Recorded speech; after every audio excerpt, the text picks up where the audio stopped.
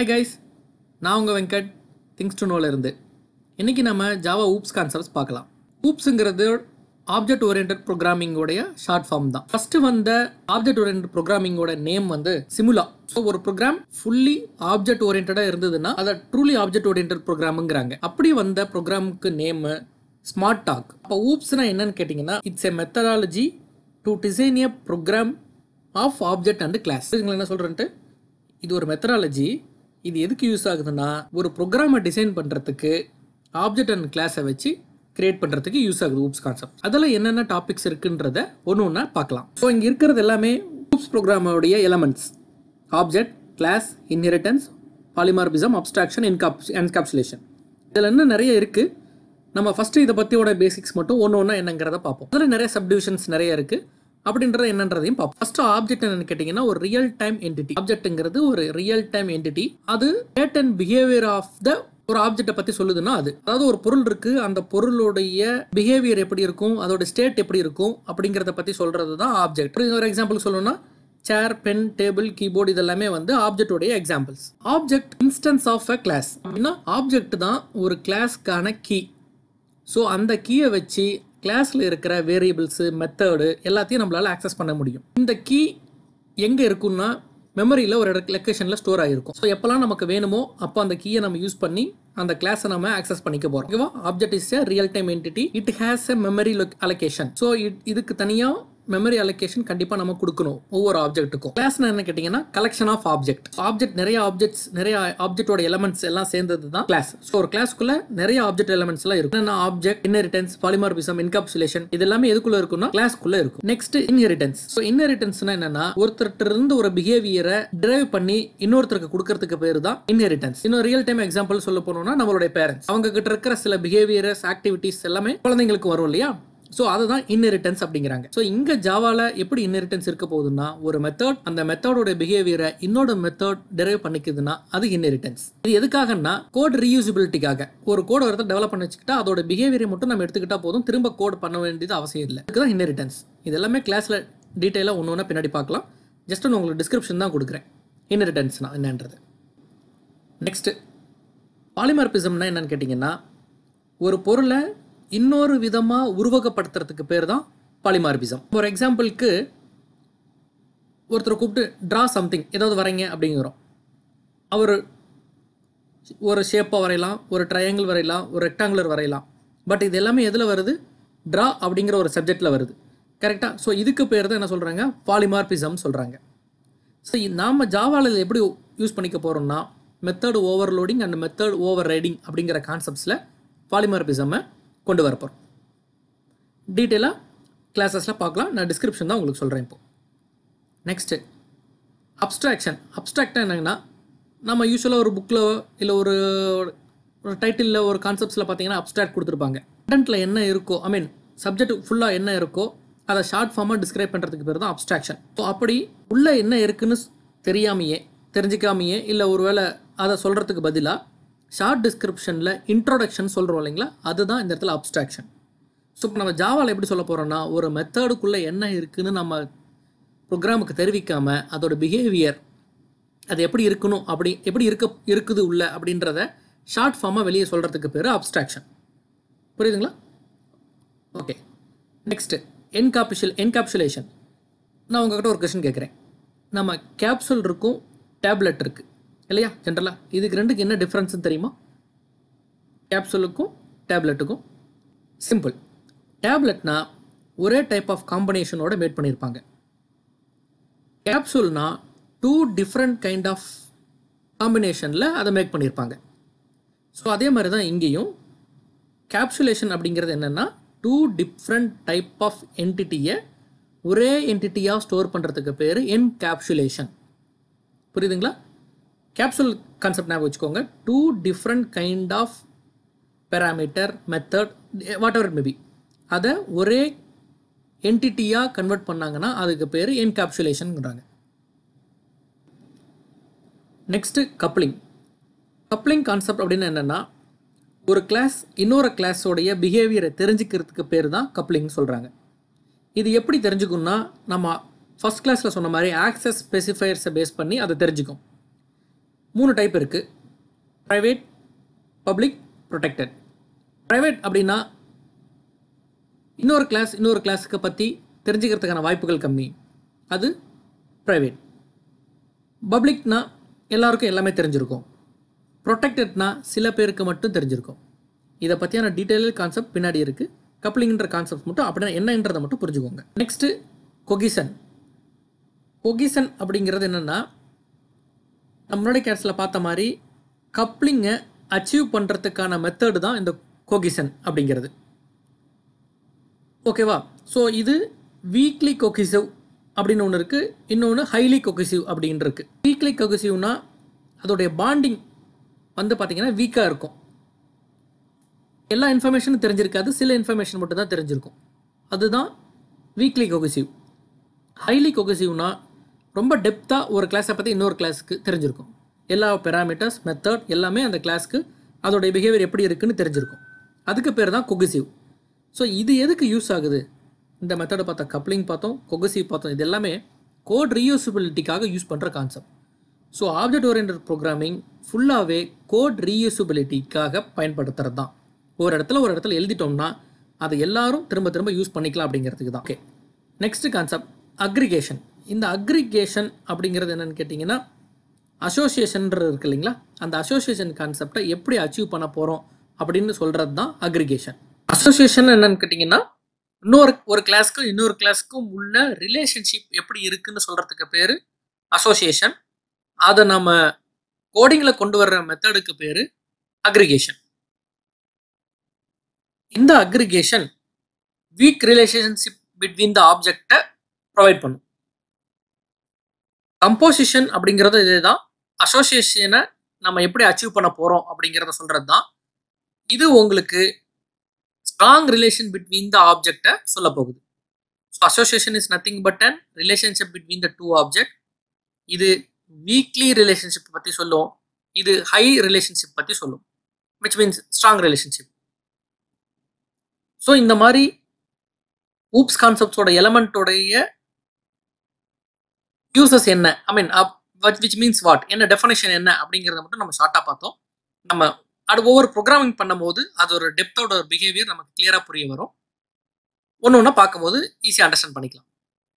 சரிங்களா? So next Java naming convention. So இந்த naming convention எதை பற்றி சொல்ல போகுதுன்னா, நாம் ஒரு ஆப்ஜெக்டோ, கிளாஸோ, ஒரு மெத்தடோ, ஒரு பாலிமார்பிசம், இன்ஹெரிட்டன்ஸ் இதெல்லாம் ப்ரோக்ராமிங் பண்ணும்போது அதை எப்படி நம்ம எழுதணும் அப்படின்ற ஒன்று இருக்கு இல்லையா, அந்த மெத்தடை சொல்கிறது தான் Java naming convention. For example, நீங்கள் ஒரு இன்டர்ஃபேஸ் எழுதுறீங்க அப்படின்னா அந்த இன்டர்ஃபேஸோட name should be start with the upper class. இல்லை எக்ஸாம்பிள் பார்த்துக்கோங்க, இன்டர்ஃபேஸ் அப்படிங்கிற மென்ஷன் பண்ணணும். நம்ம ஜென்ரலாக கிளாஸில் வந்து கிளாஸ் நேம் கொடுப்போம். இது இன்டர்ஃபேஸ் இருந்ததுன்னா இன்டர்ஃபேஸ் நேம் தரணும். அப்போ அதோட ஃபர்ஸ்ட் லெட்டர் வந்து கேப்ஸில் இருக்கணும். ஓகேங்களா? Next it should be adjective, runnable, remote, ரிஜனர், இந்த மாதிரியோடைய பிஹேவியர்ஸாக இது டிரைவ் பண்ணணும். அப்ராப்ரியேட் வேர்ட்ஸ் யூஸ் பண்ணணும் இன்ஸ்டெட் ஆஃப் அக்ரானமிஸ், விச் மீன்ஸ் அப்படின்னு என்னன்னு கேட்டிங்கன்னா, யூஸ்ஃபுல் நேமாக கொடுக்கணும். அது வெரிஃபை பண்ணுமா யூஸ்ஃபுல் நேமா இல்லைன்னா அது வெரிஃபை பண்ணாது. நம்மளோட அண்டர்ஸ்டாண்டிங்க்கு நம்ம அந்த மாதிரி கிளியர் கட்டான நேம் கொடுக்கணும். அந்த மெத்தட் என்ன பண்ண போகுது, ஒரு கால்குலேஷன் பண்ண போகுது, ஒரு ஆவரேஜ் கண்டுபிடிக்க போகுது அப்படின்னா அதோட நேம் தான் அப்ராப்ரியேட் நேம் கொடுக்கணுன்றது தான் இங்கே சொல்ல வராங்க. மெத்தட் எப்படி டிக்ளேர் பண்ணணும், மெத்தட் எழுதும்போது எப்படி எழுதணும்னா, மெத்தடை நான் சொல்லியிருக்கேன் ஆல்ரெடி. ஒரு மெத்தடுன்னா ஒரு ஓப்பன் ப்ராக்கெட் இருக்கணும், ஒரு க்ளோஸ் ப்ராக்கெட் இருக்கணும். அப்படி ஒரு எந்த மெத்தடை அப்படி எந்த கொடுக்குறோமோ, ஓப்பன் ப்ளேஸ் க்ளோஸ் ப்ளேஸ் கொடுக்குறோமோ அதை ஜாவா மெத்தடை கன்சிடர் பண்ணிக்கும். ஓகேவா? கீழே ஒரு எக்ஸாம்பிள் பாருங்க. இந்த தேர்ட் லைனில் மெத்தட் டிக்ளரேஷன் கீழே கொடுத்துருக்காங்க பாருங்க. Void draw. ஸோ அதோடைய மெத்தடோட name first name always small லெட்டர்ஸில் தான் இருக்கணும். பட் இன்டர்ஃபேஸில் பார்த்தோம் கேப்ஸில் இருக்கணும். கம்பேர் பண்ணி படிங்க, அப்போ ஈஸியாக அண்டர்ஸ்டாண்ட் ஆகும். So next it should be a verb such as main, print, brindle அப்படின்னு. அதாவது அது என்ன பண்ண போகுதுங்கிற நேமை வச்சு கொடுங்க அப்படிங்கிறாங்க. பிரிண்ட் பண்ண போகுது, இது ஒரு மெயின் மெத்தடு, இந்த கால்குலேஷன் பண்ண போகுது அப்படிங்கிறத பற்றி கரெக்டான நேம் கொடுங்கன்னு சொல்கிறாங்க. நெக்ஸ்ட்டு வேரியபிள் நம்ம நிறைய கிளாஸ்ல பார்த்தோம். டேட்டா டைப்பு, அதுக்கு ஒரு நேம் கொடுக்குறோம், அந்த நேம் பேர் தான் வேரியபிள். ஒரு மெமரி அலோகேஷன் இருக்கும். அந்த அலோகேஷன் பண்ண இடத்த நம்ம ஐடென்டிஃபை பண்ணிக்கிறதுக்காக கொடுக்குற நேம் தான் வேரியபிள்ங்கிறத ஃபர்ஸ்ட் கிளாஸ்ல பார்த்தோம். ஸோ அது எப்படி இருக்கணும்னு பார்த்தீங்கன்னா, கண்டிப்பாக லோயர் கிளாஸாக மட்டும்தான் இருக்கணும். கேப்ஸ் எதுவும் இருக்கக்கூடாது. ப்ளஸ் ஆம்பர்ஷன் சிம்பிள், டாலர், அண்டர்ஸ்கோர் இதெல்லாம் வந்து பார்த்தீங்கன்னா அலோவ் பண்ண மாட்டாங்க. நீங்கள் அப்படி கொடுத்தீங்கன்னா கம்பைலர் எரர் அப்படின்னு சொல்லிடும். சரிங்களா? அதே மாதிரி ஃபர்ஸ்ட் லெட்டர் எப்பவுமே ஸ்மாலில் தான் ஆரம்பிக்கணும். அதுக்கப்புறம் வர்ற கூட 2-3 வேர்டாக இருந்ததுன்னா அது கேப்ஸில் போட்டுக்கலாம். For example first name last name இருக்கு பாருங்க. ஃபர்ஸ்ட் நேமில் எஃப் ஸ்மாலில் தான் இருக்கணும். நேம் என் கேப்ஸ் வந்துடுது. இது கம்பல்சரி இப்படி தான் கொடுக்கணும்னு இல்லை, பார்க்கறதுக்கு ஒரு கிளியராக அண்டர்ஸ்டாண்டிங்காக இருக்கும் அதுக்காக. சரிங்களா? 1 லெட்டர் வேரியபிள்ஸ் கொடுக்க வேண்டாம் அப்படிங்கிறாங்க. ஏன்னா ப்ரோக்ராம் எப்படி ஒர்க் ஆகுதுன்னு நம்ம கம்பைலர் டீபக் பண்ணும்போது அண்டர்ஸ்டாண்டபிள் வேர்டு இருந்ததுன்னா ஈஸியாக நம்மளால புரிஞ்சுக்க முடியும் எந்த இடத்துல ப்ராப்ளம் அப்படிங்கிறது. நீங்கள் எக்ஸ் ஒய் இசட்னு கொடுத்து அதை வச்சு நம்ம ப்ரோக்ராம் பண்ண போனோம் அப்படின்னா லிட்டில் பிட் கன்ஃபியூஸ் ஆகும். அவ்வளோதான். அதுக்காக தான் அவாய்ட் பண்ணுறது பெட்டர். அவ்வளோதான். Next package. பேக்கேஜ்னா என்னன்னு கேட்டிங்கன்னா ஃபோல்டர் நேம் தான் பேக்கேஜ். ஸோ அந்த ஃபோல்டர் நேம் எப்படி இருக்கணும் அப்படின்னு கேட்டிங்கன்னா லோயர் கேஸில் தான் இருக்கணும். அதுவும் சொல்லியிருக்காங்க எப்படி இருக்கணும்னு. நிறைய ஃபோல்டர்ஸ் இருக்குது. ஃபார் எக்ஸாம்பிள் இன்னைக்கு டேட், டைம், இல்லை இன்னைக்கு மந்த், இயர் அப்படி போகுதுன்னு வச்சுக்கோங்களேன். அது எப்படி ஸ்பெசிஃபை பண்ணணும்னா டாட் வச்சு ஸ்பெசிஃபை பண்ணணும். ஃபார் எக்ஸாம்பிள் ஒரு ரியல் டைம் எக்ஸாம்பிள் சொல்கிறேன். இன்னைக்கு டேட் எடுத்துக்கோங்க, மே 26 அப்படின்னு வச்சுக்கிட்டாங்களா ஃபார் எக்ஸாம்பிள். ஸோ மே 26, 2020 அப்படின்னு நம்ம ஸ்பெசிஃபை பண்ணுறோம். ஸோ 2020 டாட் மே டாட் 26 இப்படி ஒரு ஃபோல்டர் ஸ்ட்ரக்சர் இருக்கு. புரியுதுங்களா? ஸோ இது எப்படி அக்சஸ் பண்ணணும் அப்படின்னா டாட் வச்சு செப்பரேட் பண்ணிக்குவாங்க. கான்ஸ்டன்ட்ங்கிறது ஒரு கீவேர்டு கிடையாது. நம்ம ஸ்பெசிஃபை பண்ற ஸ்டாட்டிக் கீவேர்டையும் ஃபைனல் கீவேர்டும் சேர்ந்தது கான்ஸ்டன்ட் அப்படிங்கிறோம். ஸோ இப்போ இது எப்படி இருக்கணும்னா அந்த வேல்யூ கண்டிப்பாக எப்பவுமே சேஞ்ச் ஆகவே ஆகாது. நான் அதை தான் மென்ஷன் பண்ணிக்க போறேன் அப்படின்னா ரெட் எல்லோ இந்த மாதிரி கேப்ஸில் தான் கொடுத்துடணும் நீங்க. புரியுதுங்களா? ஸோ இங்கே கீழே ஒரு எக்ஸாம்பிள் பாருங்க. Static final int minimum age is equal to 18. So இந்த மினிமம் ஏஜ்ங்கிற கண்டிஷன் எப்பவுமே சேஞ்ச் ஆகாது. எனக்கு இந்த 18ங்கிறது தான் மினிமம் ஏஜ். புரியுதுங்களா? ஸோ அந்த மாதிரி நிறைய மாறாத அந்த வேல்யூஸ் எப்பவுமே அந்த ப்ரோக்ராம் எக்ஸிக்யூட் ஆகி முடிகிற வரைக்கும் அதே தான் அந்த ப்ரோக்ராம் வேல்யூ தான் வச்சுக்க போகிறோம் அப்படின்னா அந்த வேல்யூவை நீங்கள் ஃபுல் கேப்ஸில் வச்சுக்கலாம். All after characters. இது எந்தெந்த இடத்துல யூஸ் ஆகும் அப்படின்னு கேட்டிங்கன்னா ஒரு ரியல் டைம் எக்ஸாம்பிள் சொல்கிறேன் கேளுங்க. ஸோ ஒரு பர்சன் 18+ மேலே இருந்தாருன்னா அவருக்கு ஓட்டு போடுற உரிமை இருக்குது அப்படின்னு சொல்கிறோம் இல்லையா? ஸோ இந்த 18ங்கிற வயசுங்கிறது அந்த கண்டிஷன் எப்போவுமே மாறாது. ஸோ அது எப்போவுமே இருக்கும். ஸோ அந்த கண்டிஷனை ஸ்பெசிஃபை பண்ணுறதுக்காக தான் நம்ம என்ன சொல்கிறோம், மாறாத வேல்யூஸை மினிமம் ஏஜ் அப்படின்றத ஒரு இடத்துல வச்சு அது கேப்ஸில் ஃபுல் கேப்ஸில் கொடுத்துடணும். நேமிங் கன்வென்ஷன் புரிஞ்சிருக்குன்னு நினைக்கிறேன். நம்ம நேராக ஊப்ஸ் கான்செப்ட்ஸோட ஒவ்வொரு எலமெண்ட்டும் டீட்டெயிலாக பார்க்கலாம். நெக்ஸ்ட்டு ஃபஸ்ட்டு ஆப்ஜெக்ட்னா என்னன்னு சொல்லியிருக்கேன். ஒரு ரியல் டைம் என்டிட்டி ஒரு பொருளை மென்ஷன் பண்ணக்கூடியது. அந்த பொருளுடைய ஸ்டேட் அண்ட் பிஹேவியரை சொல்கிறது தான் object. State represent the data off an object. இது என்ன டைப் ஆஃப் டேட்டா, எதுக்காக யூஸ் பண்ண போகிறோம் அப்படிங்கிறது. பிஹேவியர் அந்த டேட்டாவை வச்சு நம்ம என்ன பண்ண போகிறோம் அப்படிங்கிறத சொல்கிறது பிஹேவியர். ஐடென்டிட்டி அந்த ஆப்ஜெக்டை நம்ம எப்படி கூப்பிட போகிறோம். இது புரியுதுங்களா? 3 ஸ்டேட், பிஹேவியர், ஐடென்டிட்டி. அதுக்கு ஒரு நேம் வைக்க போகிறோம், அதுதான் ஐடென்டிட்டிங்கிறாங்க. ஸோ கிளாஸ் எப்படி இருக்க போகுதுன்னு பார்த்தீங்கன்னா கிளாஸோட name always start from the Appar letter. First letter எப்பவுமே அப்பர் கேஸ் லெட்டராக தான் இருக்கணும்.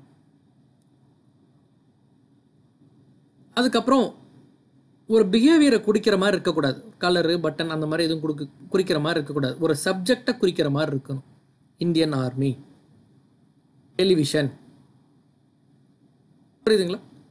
ஸ்டூடெண்ட்ஸ், எம்ப்ளாயி, இந்த மாதிரி ஒரு சப்ஜெக்டை குறிக்கிற மாதிரி இருக்கணும் கிளாஸ் நேம் எப்போவுமே. ஸோ கிளாஸில் என்னென்ன இருக்குன்னா பார்த்தீங்கன்னா ஃபீல்ட்ஸ், மெத்தட், கன்ஸ்ட்ரக்டர், பிளாக்ஸ், கிளாஸ்க்குள்ளே இன்னொரு கிளாஸ், இன்டர்ஃபேஸ் ஒரு கிளாஸ், இதெல்லாம் நிறைய கன்ஸ்ட்ரக்ஷன் சேர்ந்தது தான் கிளாஸ். ஸோ ஊப்ஸ் கான்செப்ட்ஸில் இருக்கிற எல்லா எலமெண்ட்ஸுமே கிளாஸ்க்குள்ளே தான் இருக்குங்க. புரியுதா? கிளாஸை டிஃபைன் பண்ணி தான் வரப்போகுது. ஒரு ஆப்ஜெக்டை எப்படி கிரியேட் பண்ணலாங்கிறத பாருங்கள். ஒரு ஆப்ஜெக்ட் கிரியேட் பண்ணும்போது நிறைய டிஃப்ரென்ஸ் மெத்தட் இருக்குது. ஃபஸ்ட்டு நியூ கீவேர்ட் பேஸ் பண்ணி ஒரு ஆப்ஜெக்டை டிக்ளேர் பண்ணலாம், கிரியேட் பண்ணலாம். ஸோ ஆப்ஜெக்ட் கிரியேட் பண்ணுறதுனாலே ஒரு மெமரி அலோகேஷன் அப்படிங்கிறத ஞாபகம் வச்சுக்கோங்க. ஸோ நியூ கீவேர்ட் பார்த்தீங்கன்னா ஒரு ஆப்ஜெக்ட் கிரியேட் ஆகி ஒரு மெமரி அலோகேட் ஆகிடும். அதே மாதிரி நியூ இன்ஸ்டன்ஸ்னு ஒரு மெத்தடை பார்த்ததுன்னா ஒரு ஆப்ஜெக்ட் ஒன்று கிரியேட் ஆகி மெத்தட் அதுக்கு ஒரு மெமரி ஸ்பேஸ் அலோகேட் ஆகிடும். க்ளோன்ற மெத்தட், டீசீரியலைசேஷன் மெத்தட், ஃபேக்ட்ரி மெத்தட், இந்த மாதிரி நிறைய மெத்தட் இருக்குது. இது அந்தந்த கிளாஸ் எக்ஸ்பிளனேஷன்ஸ் வரும்பொழுது இதுக்கான வேர்டு உங்களுக்கு புரிய வரும். ஓகேவா? என்னென்ன இது மீனிங்ஸ் எப்படி கிரியேட் பண்ணலாம் அப்படின்றத உங்களுக்கு சொல்கிறேன் நான். ஸோ எப்படி டிக்ளேர் பண்ணலாம் அப்படின்றத பார்த்தேன்.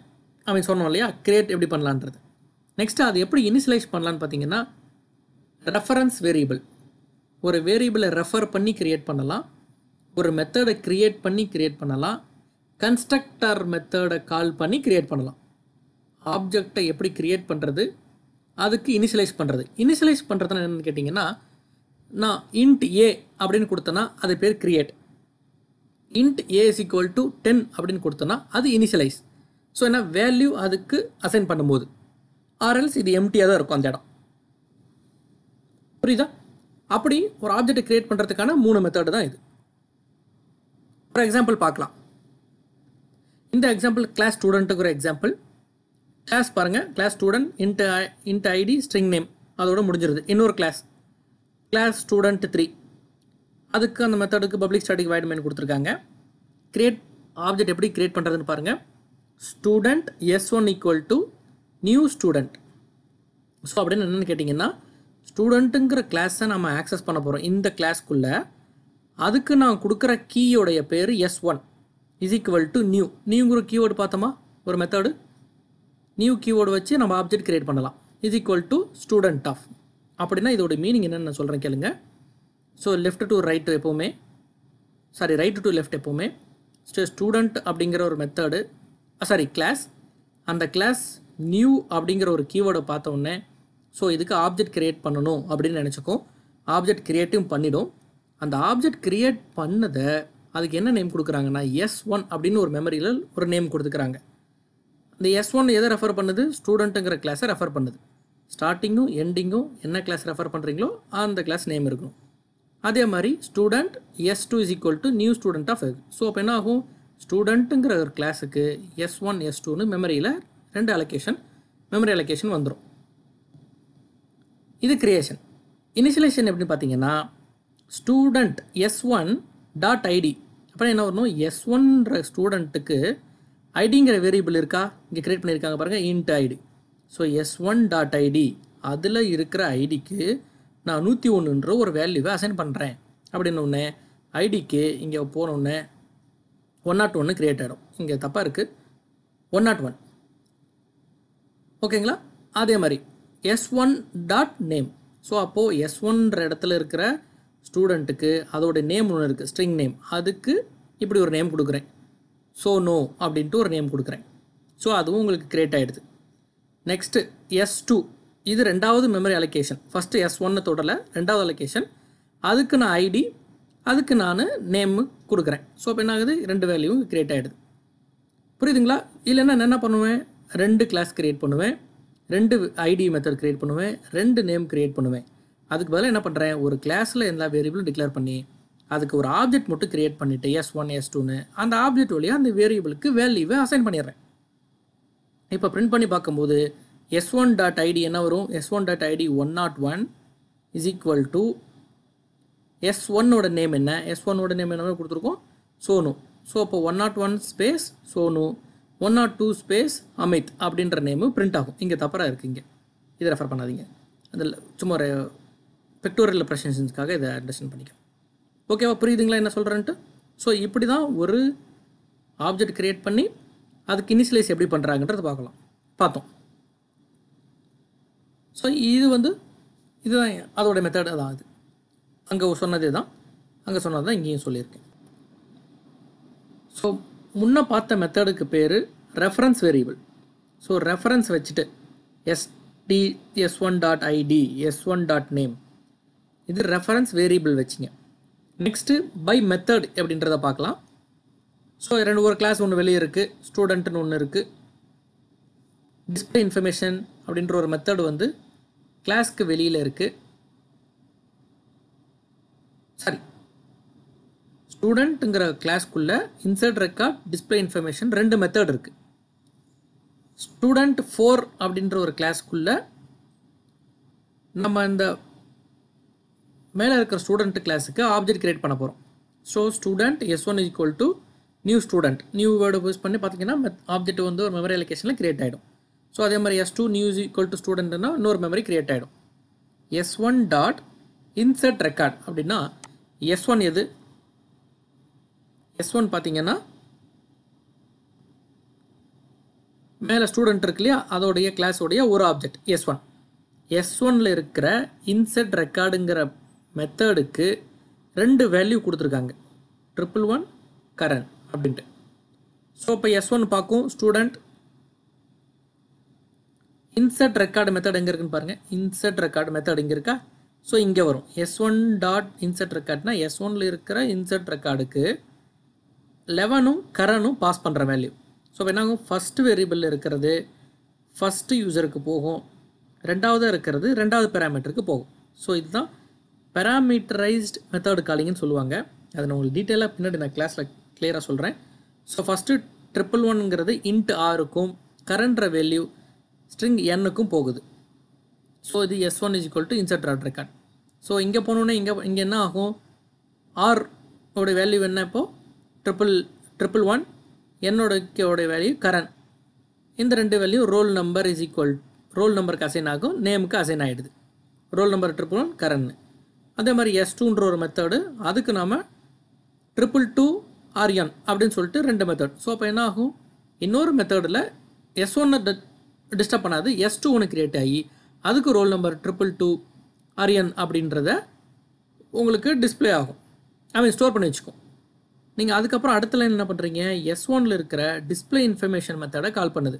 ஸோ உங்கள் மெத்தட் எங்கே இருக்குது, S1 டாட் டிஸ்பிளே இன்ஃபர்மேஷன். இதுக்குள்ளே போகும்போது ரோல் நம்பரும் நேமும் பிரிண்ட் ஆகும். இப்போ நம்ம எதோட கால் பண்ணியிருக்கோம், S1 கால் பண்ணியிருக்கோம். ஸோ இப்போ S1 ஆல்ரெடி இங்கே என்ன இருக்கும், 111 கரண்ட் பிரிண்ட் ஆகும், முடிஞ்சிடும், வெளியில் வந்துடும். அதுக்கப்புறம் S2 dot display information, S2 உடைய வேல்யூ என்ன, இந்த மெத்தடில் என்ன இருக்கும், 222 RN இருக்கும், 222 RN. இது உங்களுக்கு புரியலன்னா என்ன நோட் பேடில் வச்சு கிளியராக எக்ஸ்பிளைன் பண்ணுறேன். Right, student S1 equal to new student. S1 object create ஆகிடுச்சு. நெக்ஸ்ட் லைனில் student S2 is equal to ஸ்டூடெண்ட்னா S2னு மெமரியில் ஒரு புது லொக்கேஷன் வந்துடுச்சு. இப்போ இதில் எதுவுமே இல்லை. Next line S1 dot insert record of 111 current.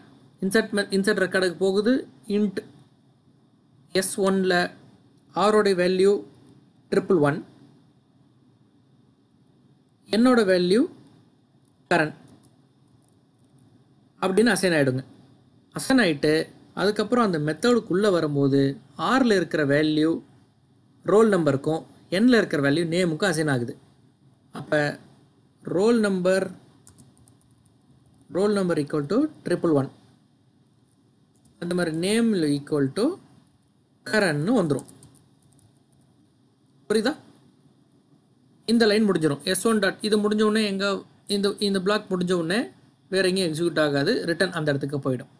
அதுக்கப்புறம் S2ல் 222 RN இந்த வேல்யூ S2க்கு போகும்போது S2ல் ஆரோடைய வேல்யூ என்னன்னு கேட்டிங்கன்னா 222, என்னோடைய வேல்யூ RN. ஓகேவா? அப்படின்னு ஃபஸ்ட்டு அசைன் ஆகிடும் ஆருக்கு. அதுக்கப்புறம் திரும்ப உள்ளே வரும், R is equal to roll number. ஆரோடைய value என்ன, இப்போது 222, roll number equal to 222, name equal to RN இப்படின்னு அசைன் ஆகிடும். இந்த லைனும் முடிஞ்சிருது. அடுத்த line S1 dot display information. S1ல் இருக்கிற டிஸ்பிளே இன்ஃபர்மேஷனுக்கு போகும். அங்கே போகும்போது S1ல் இருக்கிற டிஸ்பிளே இன்ஃபர்மேஷன். ஸோ இதில் S1ல் இருக்கிற என்னென்ன வேல்யூ, ரோல் நம்பரும் நேமும் என்ன இருக்குன்னு பாருங்கள். ரோல் நம்பர் 111, நேம் வந்து கரண்ட்னு பிரிண்ட் ஆகும் S1க்கு. அடுத்த லைன் வரும் S2ல் S2ல இருக்கிற ரோல் நம்பர் நேம் என்ன, S2ல இருக்கிற நேமும் ரோல் நம்பரும் 222 RN. ஸோ இப்போ புரியுதா, ஒரு கிளாஸ் நம்ம கிரியேட் பண்ணி வச்சுக்கிட்டு அதை எத்தனை முறை வேணாம், இப்போ நான் இன்னொரு S3 ஒரு ஆப்ஜெக்ட் கிரியேட் பண்ணலாம், S4 கிரியேட் பண்ணலாம், 5 கிரியேட் பண்ணலாம், இந்த மாதிரி நம்பர் ஆஃப் டைம்ஸ் நான் எத்தனை வேணால் கிரியேட் பண்ணிட்டே போய்கிட்டே இருக்கலாம் பை யூஸிங் ஆப்ஜெக்ட்ஸ். ஸோ இந்த இடத்துல S1 S2 அப்படிங்கிறது தான் ஆப்ஜெக்ட். இது இப்போ புரியுதா எப்படி கோட் ரீயூசபிலிட்டி எப்படி யூஸ் ஆகுது அப்படிங்கிறத. நான் திரும்ப அதை காப்பி பண்ணி இன்னொரு இடத்துல எழுதிக்கிட்டே இருக்க வேண்டியதில்லை. ஒரு இடத்துல எழுதிட்டு ஆப்ஜெக்ட் வழியாக அதை நான் கால் பண்ணேன்னா நம்பர் ஆஃப் டைம்ஸ் எக்ஸிக்யூட் ஆகும். புரியுதுங்களா? இது ரெண்டாவது மெத்தட். மூணாவது மெத்தட் வந்து கன்ஸ்ட்ரக்டர் கிளாஸுங்கிறது ரொம்ப இம்பார்ட்டண்டான கிளாஸ். நெக்ஸ்ட் அது என்னங்கிறத பார்ப்போம். ஓகே, கன்ஸ்ட்ரக்டர் என்னன்னு கேட்டிங்கன்னா, ஒரு கிளாஸில் இருக்கிற பேராமீட்டர்ஸ் ஆர் வேரியபிளுக்கு மெமரி அலோகேட் பண்ணக்கூடிய மெத்தடுக்கு பேர் கன்ஸ்ட்ரக்டர். இதுவும் ஒரு மெத்தடு தான். இதை எப்படி பிஹேவ் ஆகும், ஒர்க் ஆகும்னு கேட்டிங்கன்னா, பை டிஃபால்ட்டாகவே ஒவ்வொரு கிளாஸ்க்கும் ஒரு கன்ஸ்ட்ரக்டர் பிஹைண்ட் த ஸ்க்ரீனில் க்ரியேட் ஆகும். ஸோ இதை நம்ம கால் பண்ண வேண்டிங்கிற அவசியம் இல்லை, தானாகவே கால் பண்ணிக்கும் அதுவே. ஸோ ஒரு கிளாஸ் இருக்குது, அந்த கிளாஸுக்கு ஒரு கன்ஸ்ட்ரக்டர் ஒன்று ஆட்டோமேட்டிக்காக க்ரியேட் ஆகும். அந்த க்ரியேட் ஆகிட்டு அதுக்குள்ளே இருக்கிற வேரியபிளுக்கு ஆட்டோமேட்டிக்காகவே வேல்யூஸ் அசைன் ஆகிடும். இது நம்ம எதுவுமே பண்ண வேண்டியதில்லை, கன்ஸ்ட்ரக்டர் பை டிஃபால்ட் நடந்துக்கிட்டு தான் இருக்கும். இல்லை அந்த கன்ஸ்ட்ரக்டருக்கு நான் வேல்யூவை பாஸ் பண்ணணும், நான் என்ன வேல்யூ சொல்கிறேனோ அந்த வேல்யூ தான் அதுக்கு இனிஷியலைஸ் ஆகணும், அப்படிங்கும்போது நம்ம அதை கண்ட்ரோல் பண்ணலாம். ஸோ அப்படிங்கும்போது என்னென்ன இருக்குதுன்னு பார்த்தீங்கன்னா, 2 டைப் ஆஃப் ஜாவா கன்ஸ்ட்ரக்டர் இருக்குது. ஒன்று வந்து டிஃபால்ட் கன்ஸ்ட்ரக்டர், இன்னொன்று வந்து பேராமீட்டரைஸ்டு கன்ஸ்ட்ரக்டர். இது ரெண்டுக்கும் என்னன்றதை சாம்பிள்ஸ் எக்ஸாம்பிள் பார்க்கலாம். டிஃபால்ட் கன்ஸ்ட்ரக்டர் எப்படி இருக்குன்னு கேட்டிங்கன்னா, கிளாஸ் நேம் என்னவோ அதே நேமில் தான் கன்ஸ்ட்ரக்டரோடைய மெத்தட் நேமும் இருக்கும். கீழே உள்ள எக்ஸாம்பிள் பாருங்கள், கிளாஸ் bike1. ஸோ bike1ன்ற நேமில் ஒரு மெத்தட் ஒன்று இருக்கா, bike1 of system dot. So அது ஒரு மெத்தட் பைக் நேம்லேயே அது கிரியேட் ஆகிருக்கிறதுனால அது கன்ஸ்ட்ரக்டர்னு கன்சிடர் பண்ணிக்கோங்க. கம்பைலரும் அப்படி தான் கிரியேட் ஆகும். நாம் என்ன பண்ணியிருக்கோம், அதை மேனுவலாக இங்கே எழுதியிருக்கோம், bike1 ஆஃப் அப்படின்ட்டு சிஸ்டம் டாட் பிரிண்ட் லைனில் இருக்குது. கீழே வாய்ட் மெத்தட் இருக்குது. இது எப்போ கால் ஆகும் அப்படின்னா, நீங்கள் எப்போ இந்த கிளாஸ்க்கு ஒரு ஆப்ஜெக்ட் க்ரியேட் பண்ணுறீங்களோ, ஆப்ஜெக்ட் எப்போ க்ரியேட் பண்ணுறோம், bike1 கிளாஸ் நேம், பிங்கிறது object name, equal to new keyword பார்த்தோன்னா என்ன ஆகும், ஓகே மெமரி அலோகேஷன் பின்ற இடத்துல இந்த கிளாஸ்க்கு ஒரு ஆப்ஜெக்ட் க்ரியேட் ஆகுது. ஸோ எப்போ ஆப்ஜெக்ட் க்ரியேட் ஆகுதோ அப்போலாம் இந்த bike1 அப்படிங்கிற கிளாஸ் நேம்லேயே இருக்கிற கன்ஸ்ட்ரக்டர் மெத்தட் நேமு க்ரியேட் ஆகும். ஸோ இதோட அவுட்புட் எப்படி இருக்குன்னா, பைக் இஸ் கிரியேட்டட் அப்படின்ட்டு வரும். bike1 b equal to new bike of 1. இப்போ நான் திரும்ப அதுக்கு கீழேயே bike1 a is equal to new bike of bike1 கொடுத்தேன் அப்படின்னா, எப்போல்லாம் ஒரு புது ஆப்ஜெக்ட் அந்த கிளாஸ்க்கு கிரியேட் ஆகுதோ அப்போது இந்த bike of 1ன்ற method constructor method கால் ஆகும். ஓகே, இது வந்து டிஃபால்ட் கன்ஸ்ட்ரக்டர். நல்லா இந்த எக்ஸாம்பிள் பாருங்கள், புரியும் உங்களுக்கு. கிளாஸ் பைக் கம்பைலர் ரன் ஆகும்போது எப்படி ரன் ஆகும், பைக்குள்ளே ஒரு மெத்தட் இருக்குது, அதை கன்சிடர் பண்ணிக்கிட்டு அதை ஃபஸ்ட் ரன் ஆகிட்டு தான் ஹோல் கிளாஸும் டிக்ளேர் ஆகும். இது ஒரு ஃப்ளோ மாதிரி சொல்லியிருக்கேன் உங்களுக்கு. ஸோ டிஃபால்ட் கன்ஸ்ட்ரக்டர் பார்த்தோம். நெக்ஸ்ட்டு பேராமீட்டரைஸ்டு கன்ஸ்ட்ரக்டர் அப்படின்றத பார்க்கலாம். student4 int id string name student4 method ஒன்று ஆரம்பிக்குது. அந்த மெத்தடுக்குள்ளே int I string n அப்படின்னு 2 பேராமீட்டர் ஆகுது. ஸோ இந்த மெத்தடு நேம் பாருங்கள், student4. ஸோ மெத்தட் நேமும் கிளாஸ் நேமும் சேமாக இருந்ததுன்னா அதுக்கு பேர் கன்ஸ்ட்ரக்டர். student4 மெத்தட் நேமும் கிளாஸ் நேமும் சேமாக இருந்ததுன்னா அதுக்கு பேர் கன்ஸ்ட்ரக்டர். ஓகேவா? ஸோ அதுக்கு 2 பேராமீட்டர் இருக்குது, int I string is equal to n அப்படின்னு ஒரு மெத்தட் டிக்ளேர் பண்ணியிருக்காங்க. அது அப்படியே இருக்கட்டும், நம்ம கம்பைல் பண்ணும்போது பார்ப்போம். நெக்ஸ்ட்டு கீழே இங்கே வாய்டு மெயினுக்கு வந்துருங்க. Public static void main student4 S1ன்ற object create ஆகுது. நியூ ஸ்டூடெண்ட் ஆஃப், இந்த நியூ ஸ்டூடெண்ட் ஆஃப் இங்கே பாருங்கள், இங்கே மேட்ச் ஆகுதா, நியூ ஸ்டூடெண்ட் ஆஃப். ஸோ இது கன்ஸ்ட்ரக்டராக கால் பண்ணுறாங்க, 111 கரண்ட். ஸோ இப்போ என்ன ஆகும், இந்த ஆப்ஜெக்ட் எப்போ கிரியேட் ஆனாலும் இந்த கன்ஸ்ட்ரக்டர் கால் ஆகும்போது இந்த பேராமீட்டர் ரெண்டும் இதுக்கு பாஸ் ஆகிடும். ஸோ இப்போ வரும்போது ID நேமோ I is equal to ID, n is equal to நேம்னு ஆகிடும். இன்னொரு S2, அந்த S2ன்ற ஆப்ஜெக்ட்டுக்கு 222 அரியன் அப்படின்ற நேமு கன்ஸ்ட்ரக்டர் வழியாக கால் ஆகுது. ஸோ முன்ன மெத்தட் பாருங்கள், இந்த நியூ பைக் ஆஃப் 1ல் இதுக்கு எந்த பேராமீட்டர் எதுவுமே இல்லை, டிஃபால்ட்டாக கால் பண்ணிங்கன்னா ஆட்டோமேட்டிக்காக கால் ஆகிடும். பட் இதுக்கு பார்த்தீங்கன்னா ட்ரிபிள் ஒன் கரண்ட்ற பேராமீட்டரை, இது பேர் பேராமீட்டர், மெத்தடுக்குள்ளே என்ன இருக்கோ அது பேர் பேராமீட்டர்னு சொல்லுவாங்க. இந்த பேராமீட்டர் இதுக்கு பாஸ் ஆகிட்டு கால் ஆகிறதுக்கு பேர் தான் ஜாவா கஸ்டமைஸ்டு பேராமீட்டர். புரியுதுங்களா? பேராமீட்டரை நாம் கஸ்டமைஸ் பண்ணி அனுப்புகிறோம், இந்த பேராமீட்டருக்கு இந்த வேல்யூ செட் பண்ணு அப்படின்றத. ஸோ கன்ஸ்ட்ரக்டரும் ஒரு மெத்தடு தான், மெத்தடு மாதிரி தான் இல்லையா? ஒரு ப்ராக்கெட் ஓப்பன் ஆகிட்டு, இங்கே பாருங்கள், ப்ராக்கெட் ஓப்பன் ஆகிட்டு க்ளோஸ் ஆகுது, ஸ்டூடெண்ட் ஆஃப் 4க்குள்ளே மெத்தட் ஆகிட்டு க்ளோஸ் ஆகுது. ஸோ இப்போ இந்த மெத்தடுக்கும் கன்ஸ்ட்ரக்டருக்கு என்ன டிஃப்ரென்ஸுங்கிறது தான் இது சொல்லுது. மெத்தடுங்கிறது நம்ம ஆல்ரெடி சொன்ன மாதிரி ஒரு பிஹேவியர் ஆஃப் த ஆப்ஜெக்டை வெளியில் கொடுக்கறதுக்கு பேர் மெத்தடு. பட் கன்ஸ்ட்ரக்டர் எதுக்கு யூஸ் ஆகுது? மெமரி அலோகேட் பண்ணுறதுக்காக, வேரியபிளுக்கு இனிஷியலைஸ் பண்ணுறதுக்காக யூஸ் பண்ணுறோம். ஓகே. ரெண்டாவது, ஒரு மெத்தட் ஷுட் ரிட்டர்ன் டைப். அப்படின்னா ஒரு ப்ரோக்ராம், ஒரு மெத்தட் ஒரு வேல்யூவை கால்குலேட் பண்ணியோ இல்லை ஏதோ ஒரு வேலையை செஞ்சுட்டு அதுக்கான ரிசல்ட்டை கொடுக்கும். அந்த ரிசல்ட் டைப் என்ன டைப் அப்படிங்கிறத சொல்கிறது மெத்தட். ஆனால் கன்ஸ்ட்ரக்டர் அந்த மெத்தட் ரிட்டர்னில் எதுவுமே பண்ணாது, அதோட வேல்யூவை அந்த மெத்தடுக்குள்ளேயே எக்ஸிக்யூட் ஆகிட்டு முடிச்சிடும். புரியுதுங்களா? நெக்ஸ்ட்டு, மெத்தடை நம்ம எக்லிப்சிட்டாக கால் பண்ணலாம், எப்படி? ஆப்ஜெக்ட்ஸ் கிரியேட் பண்ணி. பட் கன்ஸ்ட்ரக்டரை அதுக்குள்ளேயே ஆட்டோமேட்டிக்காக கால் ஆகிக்கும், நாம் தனியாக கால் பண்ண வேண்டியது அவசியம் இல்லை. ஆனால் ஆட்டோமேட்டிக்காக எப்போ கால் ஆகும்னா ஆப்ஜெக்ட் கிரியேட் பண்ணும்போது கன்ஸ்ட்ரக்டர் மெத்தட் ஆட்டோமேட்டிக்காக கால் ஆகிடும். ஓகே, புரியுதுங்களா? So next, the method is not provided by the compiler. இனி கம்பைல் பண்ணும்போது மெத்தடை கரெக்டாக இருக்கான்னு பார்க்காது. ஆனால் நீங்கள் ப்ரோக்ராம் கம்பைல் பண்ணும்போது கன்ஸ்ட்ரக்டர் கரெக்டாக இருக்கா இல்லையான்னு செக் பண்ண ஆரம்பிக்கும். மெத்தடோட நேமு கிளாஸ் நேமோட சேமாக இருக்கக்கூடாது மெத்தடில். பட் கன்ஸ்ட்ரக்டரில் கிளாஸ் நேமோட கண்டிப்பாக சேமாக தான் இருக்கணுன்றதை சொல்கிறது தான் கன்ஸ்ட்ரக்டர். புரியுதுங்களா? ஓகே, இதுதான் ஊப்ஸ் கான்செப்ட்ஸோட சில காம்போனன்ட்ஸ். இதில் இன்னும் இன்ஹெரிட்டன்ஸ், என்கேப்சுலேஷன், த்ரெட்டிங் கான்செப்ட்ஸ் இதெல்லாமே பின்னாடி வருது. அதுக்கு போகிறதுக்கு முன்னே ஒரு சின்ன சஜஷன், நம்ம ஃபுல்லாக எல்லாமே தியரியாக போய்கிட்டு இருக்கோம். நெக்ஸ்ட்டு வீடியோவில் கொஞ்சம் ப்ராக்டிக்கலாக பார்க்கலாமா, இல்லை இதே மாதிரி தியரியாக போகட்டுமா? ப்ராக்டிக்கலான எந்த மாதிரினா, நம்ம ஒரு ப்ரோக்ராம் எப்படி இப்போ நம்ம பார்த்த கான்செப்ட்ஸ் வரைக்கும் சில எக்ஸாம்பிள்ஸ்லாம் பார்க்கலாங்களா? ப்ரோக்ராம் டைப் பண்ணி என்ன எரர் வருது, இது எப்படி பிஹேவ் ஆகுது, எப்படி ஒர்க் ஆகுதுங்கிறத ரியல் டைமாக பார்க்கலாமா? இல்லை இதே மாதிரி பிபிடி வச்சு எக்ஸ்பெரிமெண்ட்டு போகலாமாங்கன்ற உங்கள் சஜஷனை கீழே கமெண்ட் பாக்ஸில் சொல்லுங்கள். அதுக்கு தகுந்த மாதிரி நெக்ஸ்ட் கிளாஸ் எப்படி வர்றதுங்கிறத பார்க்கலாம். ஸோ இப்போ ப்ராக்டிக்கலாக போகலாம் அப்படின்னா எக்லிப்ஸ் எப்படி யூஸ் பண்ணலாம், அதை எப்படி டவுன்லோட் பண்ணி எப்படி கான்ஃபிகர் பண்ணி ப்ரோக்ராம் எப்படி டைப் பண்ணும் போதே கம்பைல் டைம் எரர்ஸ்லாம் எப்படி, ரன் டைம் எரர் எப்படி அப்படிங்கிற டிஃப்ரென்ஸ்லாம் பார்க்கலாமா? Compile time error, run time error ரெண்டு இருக்குது. ஸோ கம்பைல் டைம் எரர்னால் நீங்கள் ப்ரோக்ராம் டைப் பண்ணிவிட்டு கம்பைல் பண்ணும்போது வர எரர். ரன் டைம்னா கம்பைல் பண்ணும்போது இந்த எரர் இருக்காது, பட் ப்ரோக்ராமை ரன் பண்ணும்போது வர்ற எரர். ஸோ இதெல்லாம் ரியல் டைமில் எப்படி பார்க்கலாங்களா அப்படிங்கிறத உங்கள் சஜஷன், நீங்கள் உங்களுக்கு எப்படி வேணும்னு சொன்னீங்கன்னா அதுக்கு தகுந்த மாதிரி அடுத்த கிளாஸஸ்லாம் பார்க்கலாம். சரிங்களா? இன்னும் நிறைய கான்செப்ட்ஸ் வருது ஊப்ஸ் கான்செப்ட்ஸ்லேயே. ஸோ அதெல்லாம் போகிறதுக்கு முன்னாடி கொஞ்சம் நம்ம ப்ராக்டிக்கலாக பார்த்தோம்னா கொஞ்சம் ஈஸியாக அண்டர்ஸ்டாண்ட் ஆகுன்றதுனால கேட்குறேன். எல்லாமே உங்கள் சஜஷன் தான், based on your suggestion we can go it. சரிங்களா? ஓகே, நாளைக்கு வந்துட்டு static keyword, this keyword, inheritance concepts அதை பற்றி டீட்டெயிலாக பார்க்கலாம்.